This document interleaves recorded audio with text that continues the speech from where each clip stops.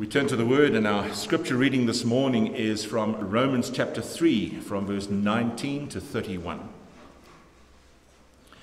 Now we know that whatever the law says, it speaks to those who are under the law, so that every mouth may be stopped, and the whole world may be held accountable to God. For by works of the law no human being will be justified in his sight, since through the law comes knowledge of sin. But now the righteousness of God has been manifested apart from the law, although the law and the prophets bear witness to it, the righteousness of God through faith in Jesus Christ for all who believe. For there is no distinction, for all have sinned and fall short of the glory of God, and are justified by his grace as a gift, through the redemption that is in Christ Jesus, whom God put forward as a propitiation by his blood to be received by faith. This was to show God's righteousness, because in his divine forbearance he had passed over former sins. It was to show his righteousness at the present time, so that he might be just and the justifier of the one who has faith in Jesus. Then what becomes of our boasting? It is excluded. By what kind of law? By law of works? No, but by the law of faith. For we hold that one is justified by faith apart from works of the law. Or is God the God of Jews only? Is he not the God of Gentiles also? Yes, of Gentiles also, since God is one. Who will justify the circumcised by faith and the uncircumcised through faith? Do we then overthrow the law by this faith? By no means. On the contrary, we uphold the law. To many people, the Bible is an excellent handbook for life. There are some wonderful life lessons to be found in its pages. Even many non-Christians would agree that it contains some excellent teachings on how we should behave and how we should treat each other and all of those kind of things. The Bible, though, is not a collection of disconnected stories, each with a little bit of wisdom here and there on how to live our lives. Rather, it is a single story with three main themes. Firstly, it tells us what's wrong with mankind. Then it tells us what God has done in order to make it right. And then finally, it reveals how history is going to turn out in the end. I don't know if you've ever thought of that. That's the main theme of the Bible, just under three headings. Now, some biblical scholars agree that the 13 verses that we've just read is quite possibly the most important passage in the book of Romans. In fact, Martin Luther called it the chief point and the very central place of the epistle and of the whole Bible. And when we consider what came out of the Reformation and how it shaped the teaching and preaching of the early reformers, this particular passage of Scripture took center stage, and it became the central teaching and focus of the Reformed Church. And one of the 5 solas of the Reformation was the statement that we are saved by faith alone, Sola Fide. And they tirelessly proclaimed that salvation does not come from our own works of righteousness, but rather by looking beyond ourselves to the person and the work of Jesus Christ on the cross. Salvation by grace alone, through faith alone, in Jesus Christ alone, became the rallying cry of the Reformers as they drew the Reformed Church back to the authority of the Bible. And we began this series as we looked at that, Sola Scriptura, the authority of the Bible alone. And that was the basis and the foundation of what they believed and what they taught. And central to the teaching of the Bible is that our salvation is a gift of grace. This is what we looked at last Sunday. And that grace comes to us by faith, which is our theme for this morning. And those two words, grace and faith, belong together because they answer the most important question we could ever ask. How can a sinful person be made right with God? Romans 3 verse 20 tells us how we are not reconciled to God. By the works of the law, no human being will be satisfied in his sight, since through the law comes knowledge of sin. This works of the law is what is also known as works righteousness. And at the foundation of the human condition is the struggle that we have for righteousness. Because every human being knows instinctively that there is something desperately wrong within us.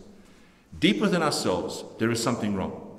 Some deny that reality, but Paul addresses that attitude in Romans 1 verse 18, when he says, the wrath of God is revealed from heaven against all ungodliness and unrighteousness of men, who by their unrighteousness suppress the truth. The truth is there, staring them in their faces, But because of their unrighteousness and sin, they've chosen to suppress and ignore the truth. It's not that they don't believe in God. They won't believe in God. That's the choice that they have made. So then where does this instinctive desire to be reconciled with God come from? Just as a child yearns for acceptance and approval from their parents, so we long for a sense of acceptance, approval, security, and significance. It comes to us from God. We want to be accepted by our fellow human beings, by our teachers, by our parents, by our peers. We all want acceptance, but ultimately we want acceptance from God, whether we believe that to be true or not. And that comes to us from God. We were designed by God to find these things, this acceptance and righteousness in Him. The emptiness we all sense within us can never be filled and satisfied by worldly things. It is only God who gives us the fullness that we need. Jesus said in John 10 verse 10, I came that they may have life and have it abundantly. And that's what God gives to us. The great problem we have is that our sin has separated us from God. So now instead of turning to Him for our significance and sense of purpose, we go after the things of the world. They may bring temporary satisfaction, but they never last. And this is what Paul was talking about in Romans 10 verse 3. Being ignorant of the righteousness of God and seeking to establish their own, they did not submit to God's righteousness. And there's our problem. We seek to establish our own righteousness, while at the same time we will not submit to the righteousness of God. And that lies at the very heart of the human condition. We need God. He created that need within us, but in our sinful state, we want nothing to do with Him. Because we are enemies of God, we reject Him, but that creates all kinds of problems in our own lives and in the world in general. Why is the world in such a mess? It's because we've rejected God.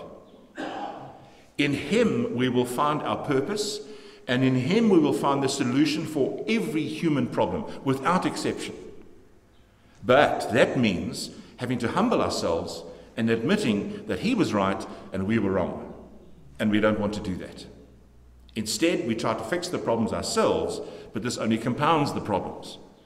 It doesn't solve it, because as Paul wrote, in our sinful state, we are ignorant of the righteousness of God. Trying to make ourselves right with God by works of righteousness simply does not work. Our attempts to obey the law are doomed to fail because we are born in sin. And that means that our very nature is at war with the law of God. With the one glaring exception of the Christian faith, every other religion, which were all invented by sinners, all other religions teach that there are laws which need to be obeyed. The great irony is that most non-Christians often say that the Bible is a list of do's and don'ts. The truth is, it's the exact opposite. It is the other religions that publish rule books, not Christianity. If you think the Bible is a list of do's and don'ts, you don't understand what the Word of God really is all about. Salvation comes to us by grace alone, through faith alone, in Jesus Christ alone, not by our futile attempts to do all the right things and in trying to be the best that we can be. That's what all the other religions do. So the question is, why do works of law not save us? Because relying on our obedience to the law in order to be saved requires perfect obedience. The pass mark is 100%, not 99.999%, but 100%. God is perfect and He is holy. And if we are going to obey the law in order for Him to accept us, we need to be perfectly holy as He is, and we need to obey His law perfectly. And that then faces us with the problem we're all born with. We are born in sin. So it's not extremely difficult to obey the law of God perfectly. It is impossible. We are born dead in our sins and our transgressions. We are born condemned to hell. And that's why we need a Savior outside of ourselves, because we can't save ourselves. Our sin leaves us legally guilty before God, and no amount of good works can repair the damage that we've done. So the first part of Romans 3 verse 20 teaches that works righteousness does not save us. And in the second half of that verse, Paul tells us what the perfect law does. Through the law comes knowledge of sin. So again, the law doesn't save us, rather it condemns us. It stands in judgment against us. God's law is perfect, it is holy, and it is glorious, because it's a reflection of his nature. But when sinners are exposed to the perfect, holy, and glorious law of God, all it does is show us just how messed up we really are. So how then can we be saved? After giving us the bad news in verses 19 and 20, Paul goes on to give us the good news in the next 6 verses. But now, you see, there's that transition. You often see it in Paul's writings. But now the righteousness of God has been manifested apart from the law, although the law and the prophets bear witness to it. The righteousness of God through faith in Jesus Christ for all who believe. For there is no distinction, for all have sinned and fall short of the glory of God, and are justified by his grace as a gift, through the redemption that is in Christ Jesus, whom God put forward as a propitiation by his blood to be received by faith. This was to show God's righteousness, because in his divine forbearance he had passed over former sins. It was to show his righteousness at the present time, so that he might be just and the justifier of the one who has faith in Jesus. We need the righteousness of God to be given to us in order to make us acceptable to him. And this is exactly what he has done for us through Jesus. And the vessel, the means of transferring or imputing that righteousness to us, is faith. In faith, we believe we are saved. Not only that, but the faith we place in God is not our own faith, because our faith is weak and it cannot be trusted. True saving faith is a gift that we have been given. As we well know, our faith fluctuates depending on the circumstances in our lives at any given time. So, and this is so important, not only does our salvation depend on what God has done for us, but the faith to believe in him is also a gracious gift which he gives to us. Sometimes we feel like we're barely holding on to the promises of God by our fingernails. Life is like that. Our faith is tested every day. And if we're entirely honest, we would all admit there are times that we don't even feel like we're saved. We all struggle with doubts. But here is the good news. Our salvation does not depend on us holding on to God. If it did, we'd all be in serious trouble. Our salvation depends on God holding on to us. We've just sung those words, great is thy faithfulness. So God not only saves us, but he provides the faith that we need in order to believe that we are, in fact, saved. So the next time that you are struggling with doubts about God, and you feel like your faith is letting you down, remember this. The faithfulness of God will never let you down. You may feel like you are a million miles away from him. But if you have confessed with your own mouth that Jesus Christ is Lord, if you are a Christian saved by grace alone, through faith alone, in Jesus Christ alone, then God is holding you firmly in his hand, despite what you may be thinking or what you may be feeling. And he will not let you go. You are his, and you are his for all of eternity. Our salvation does not depend on what we think or on what we feel. Our salvation depends on the facts of history. And the facts are that Christ has died, Christ is risen, and one day Christ will come again. Remember the cross. Remember why it was so necessary, and remember what God did for you there. Because he is righteously angry at us because of our sin. We deserve his wrath. We deserve his condemnation. We all deserve to be sentenced to hell. But in grace, God sent Jesus to pay the penalty for our sin. And as Paul wrote about Jesus in Romans 3 verse 25, whom God put forward as a propitiation by his blood. The blood of Christ has set you free. The cross was necessary for our salvation because of the justice of God. He cannot, and he will not turn the other way and pretend our sin doesn't matter. Then he would be denying his very nature. A price had to be paid because the justice of God had to be satisfied. So he sent Jesus to die. And as he died, our sin and our condemnation was exchanged for his perfect righteousness. Where we have failed to keep the law of God, Jesus kept it perfectly. And it is because of this that God declares those who believe in Christ to be righteous in his sight. The cross is not just a place where Jesus shows us the love of God. It's also a place where the justice of God was satisfied. It's at the cross where we see God's love and God's justice coming together. And Jesus offers us more than just forgiveness. He gives us justification. Somebody once put it this way: forgiveness says you may go. You've been set free from your penalty. Justification says, I want you to stay. You are welcome to stay in my presence. And it's only when we grasp the doctrine of justification that we will understand that we are accepted by God once more. It's only when we are justified by faith in Christ that we will finally find this acceptance and this significance that we all yearn for. Because as God declares us to be righteous in his eyes, we are given Jesus' perfect record. God accepts us because even though we have broken the law, Jesus upheld the law on our behalf. It's not that we become righteous enough for God to accept us. Rather, he declares us to be righteous, even while we were sinful, ungodly, and his enemies. Despite all of that, he declares us to be righteous because of what God has done for us through Jesus Christ. Martin Luther called it a passive righteousness. It's the biblical truth that God has not only forgiven us our sin, but he has credited to us the righteousness of Jesus, because that's the only thing that can save us. So we are passive recipients of the righteousness of Christ, because he has done it all for us. Romans 3:21 and 22 again. But now a righteousness from God, apart from the law, has been made known, to which the law and the prophets testify. This righteousness from God comes through faith in Jesus Christ to all who believe. And the faith to believe this is a gift which God provides for us.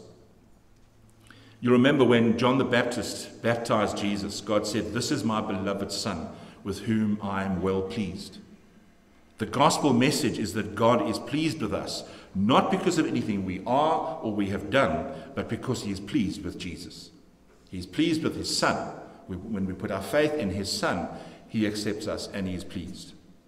And the good news is that all of this comes not through us simply doing anything, but simply by faith. Sola Fide. Faith alone is the key to receiving the righteousness of God, or to be justified. Faith is the means which God chose by which the righteousness of Christ becomes ours. Faith is the instrument by which we receive the righteousness of Jesus, and it is through faith alone. Sola Fide. 1 Corinthians 12, Paul lists various spiritual gifts. And if you read that chapter, you'll see that one of those gifts is faith. And it is this gift which God gives to all believers. Now, why is it so important for us to understand that we receive the gift of salvation by faith alone?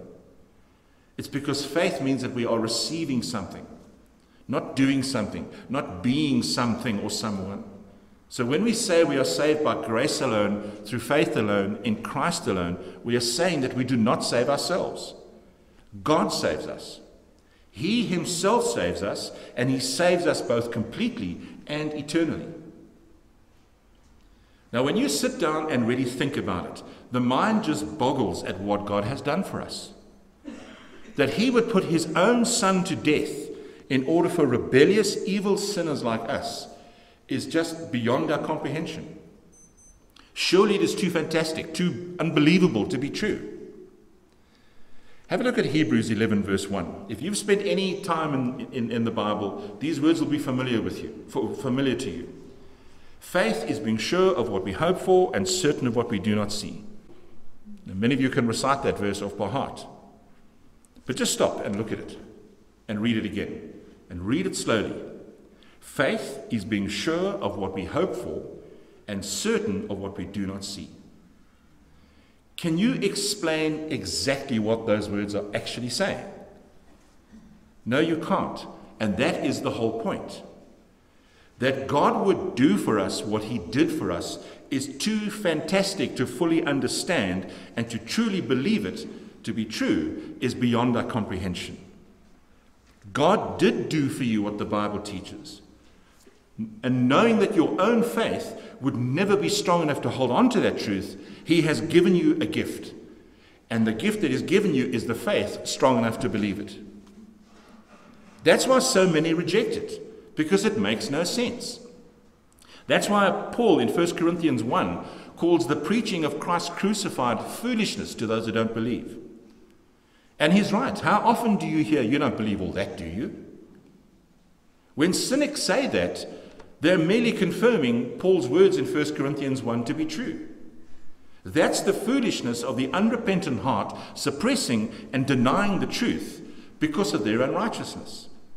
And that is why, in order to truly believe it, we need a faith greater than we have in order to accept it. We need a supernatural faith to comprehend and hold on to the gospel message. And that is exactly what God has done for us. My weak faith and your weak faith will always let us down. We don't have it within ourselves to hold firmly onto God. So He holds onto us. He gives us the gift of faith to believe that what He says He will do for us, He will do. And this incredible, wonderful plan by which lost sinners are saved for all of eternity is God's plan, from beginning to end. And make no mistake, He will see it through. He will complete what He has begun, regardless of what you might think or what you might feel. Philippians 1 verse 6. I am sure of this, that He who began a good work in you will bring it to completion at the day of Jesus Christ. Shall we pray?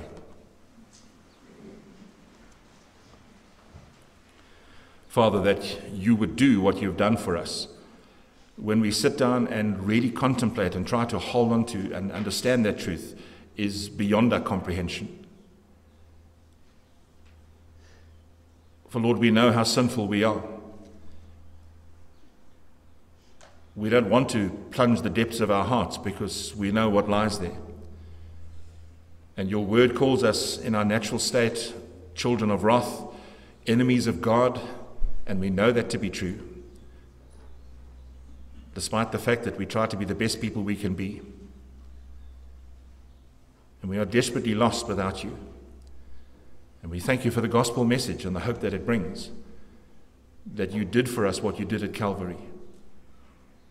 And it is beyond our own understanding. And our own faith is too weak to hold on to that truth. And so You've given us the gift of faith in order to truly understand that and to believe it. We thank You, Lord, that it's not about us holding on to You. It's about You holding on to us. And You are the same God yesterday, today, and forever. And so we thank You for the promise that those who put their faith in Christ are saved and saved eternally. And we bless You for this precious gift of faith that You've given to us, Your church. And in Jesus' name we give You thanks, Lord. Amen.